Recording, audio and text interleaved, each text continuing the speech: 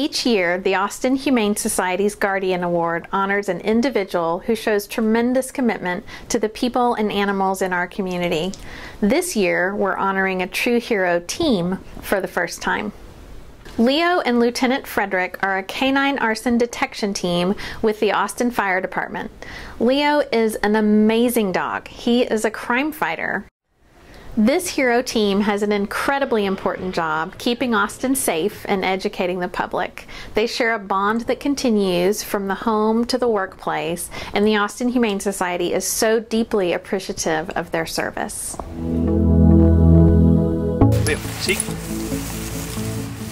Most people have a very limited understanding of actually what we do as an arson investigator, let alone what a canine does.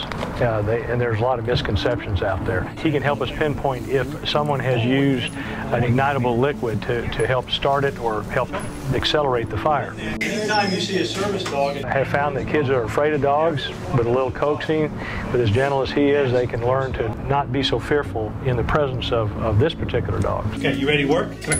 Seek.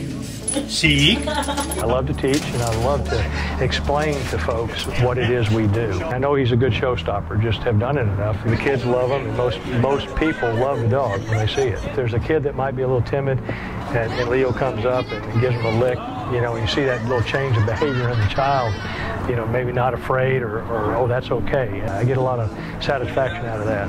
If I'm happy, he's happy.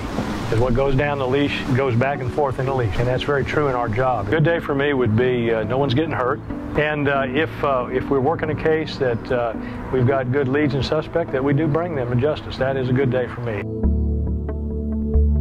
That's when I take away and leave the office, maybe a little tired, weary, but a sense of accomplishment.